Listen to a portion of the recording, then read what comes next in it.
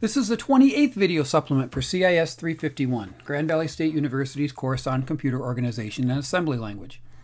This video discusses a CPU's word size and register file. So it's finally time to start building a real general-purpose CPU. To keep things simple, or at least as simple as possible, we'll start slow and add one feature at a time.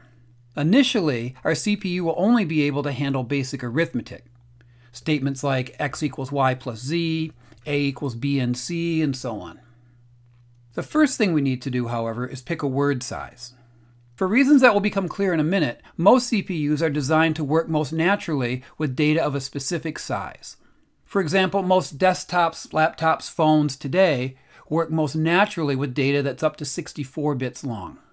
A chunk of data that's the preferred size for a CPU is called a word. So why do we start by choosing a size for the CPU's word? Well, because the Bible says so. Okay, sorry, I couldn't resist the pun. But seriously, the word size affects the most fundamental aspects of the CPU's design. For example, we're going to begin by building a CPU that can only handle arithmetic. But to build the CPU, we need to know how big to make the ALU. For example, how big of numbers are we going to ask it to add in one step?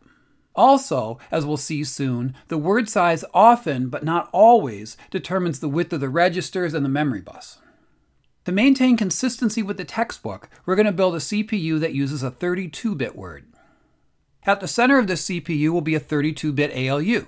This is what I mean when I say that the word is the most natural data size. With this design, we can add numbers up to 32 bits in a single step, whereas if we want to process larger numbers, we need to break the number into pieces and take multiple steps. The next thing we need is a place to store data. When we say x equals y plus z, where do y and z come from? And where do we put x when we're done? For now, we'll simply store data in registers. Remember, a register is just a bunch of flip-flops working in parallel to store multiple bits. Since our ALU expects 32-bit input, it only makes sense that our registers are 32 bits wide. If they were smaller, what would we do with the extra data that comes out of the ALU? If they were bigger, how would we use those extra bits? If the ALU doesn't fill the register up, what will?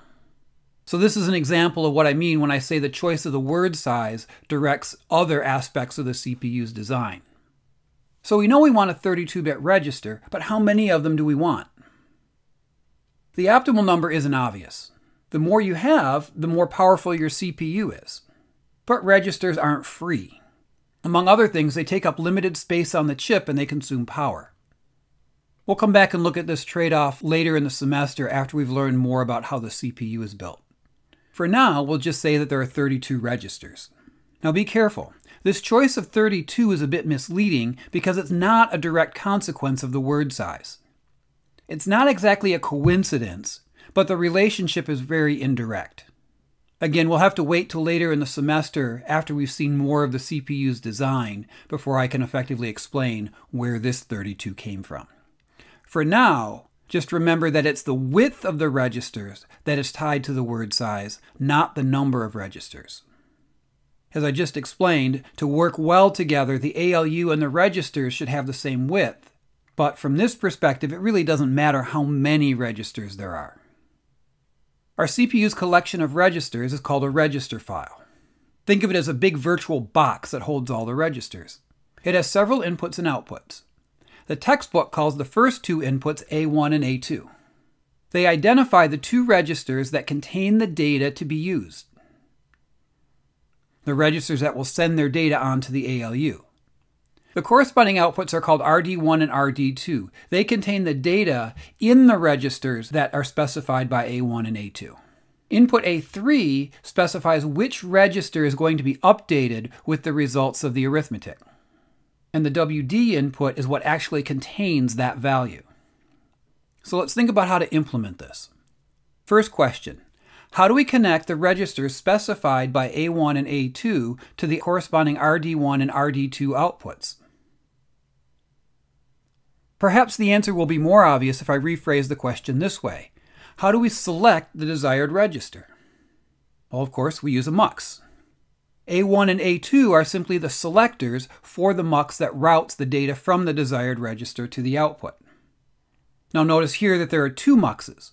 We say this particular register file is two-ported because the two muxes allow us to read two registers at the same time. After performing the desired calculation, we need to be able to write the result back into the register file. The challenge is to get the data to be written to the correct register in a way that only the desired register is updated. This is a bit tricky. Pause the video and see if you can figure it out.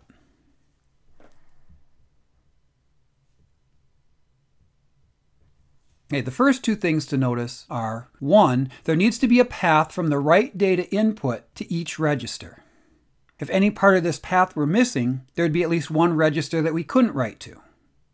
Second, each register needs an additional enable input to specify whether that register should take on a new value. Because the circuit drawn here will simply update all the registers on every clock cycle, and that's not what we want. So let's see if we can figure out how to add an enable input to the flip-flop we developed in a previous video. So here's the abstract flip-flop we've been working with thus far. The additional E input stands for enable.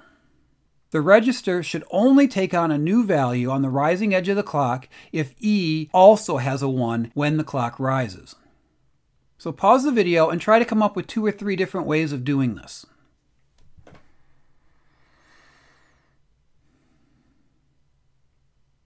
So here's a simple but dangerous solution. The idea is that we put an AND gate on the clock. That way, if the enable input is 0, the register never sees the rising edge. But there's a subtle case where this might fail. Can you see it?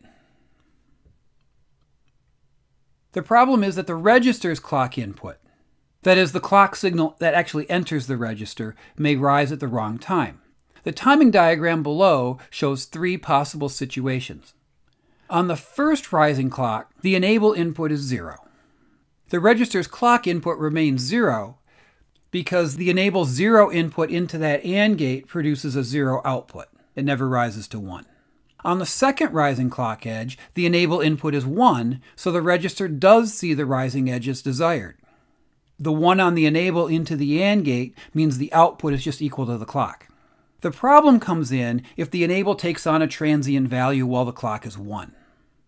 If E temporarily dips to 0 and then rises back to 1, then the output of the AND gate will also dip to 0 and rise back to 1. Then the register will perceive that changing output from the AND gate as a rising clock edge and potentially accept a new value too early. Now note that this solution will work if E is guaranteed to not have transient values. But do you have any ideas how we could add an enable in a way that isn't susceptible to transient values? So here's a solution. This register accepts a new value on every rising edge. Notice the quotes around new. If enable is 1, then the mux passes through the value currently on D and that becomes the new value. However, if the enable is 0, then the mux passes through the current value of the register, so it just reloads its current value, effectively holding its current value. By using this feedback system, we avoid the potential problem of transient values on the enable. Also, as a side note, whenever possible, avoid putting logic on the clock. Doing so can lead to several potential complications. We just saw one. Another common one is called clock skew, where the propagation delay of the gates on the clock lead to different components of the CPU seeing the clock signal at different times. When we add this enable technique to our register file, we get this.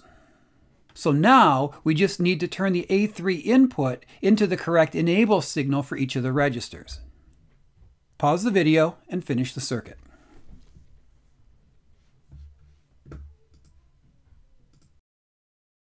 The key idea here is that the enable input is checking to see if A3 is the binary encoding of the corresponding register number. For example, the enable to R0 is looking to see if A3 is equal to 00000. R1 is looking to see if A3 is equal to 00001, and so on. We implement this is equal check the same way we do when implementing a mux, by placing a pattern of NOT gates in front of the AND gate such that they represent the desired number in binary.